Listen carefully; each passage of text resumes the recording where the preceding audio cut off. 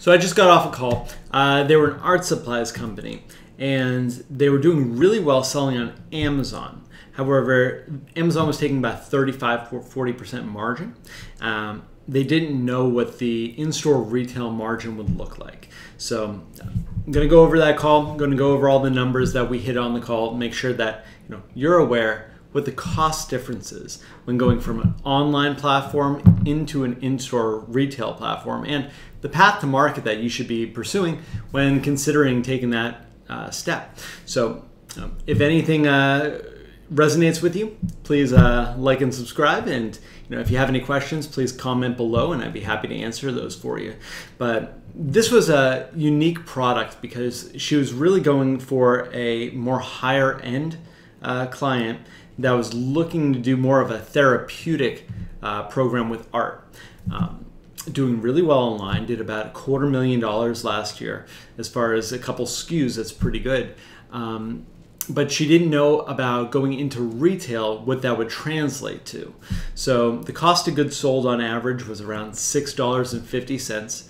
It was retailing for around $22, which sounds like a huge spread until you start adding the numbers together. So Amazon was taking, I think, a $6.50 off of the sale price with logistics and their fees. So she was making a really healthy margin online. But when you're looking at going into in-store retail, the retailer is going to want about 50%. So that 22 gets chopped down to 11 pretty fast. Of that 11, you have to build in a margin for your next step, which would be distribution. So when you're at the 11, you want to drop it down another $3 for distributors, which is usually between 20 to 30%. And then you're sitting at $8.50, $9 around there. And then you're going to want to factor in logistics fees.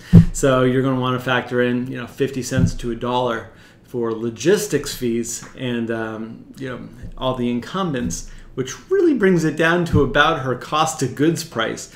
So she would be making maybe $1 per item, as opposed to $10 that she was making online.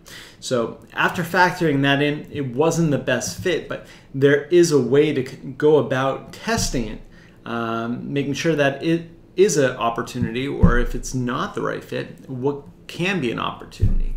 So what I told her was that she should start local. I know that Joann's and Michael's both have local buying programs where they empower their local and regional managers to buy local items. So that's what she's going to do. She's going to speak to her local stores, try to get the product on the shelf, get it featured in the local section, get some sales results.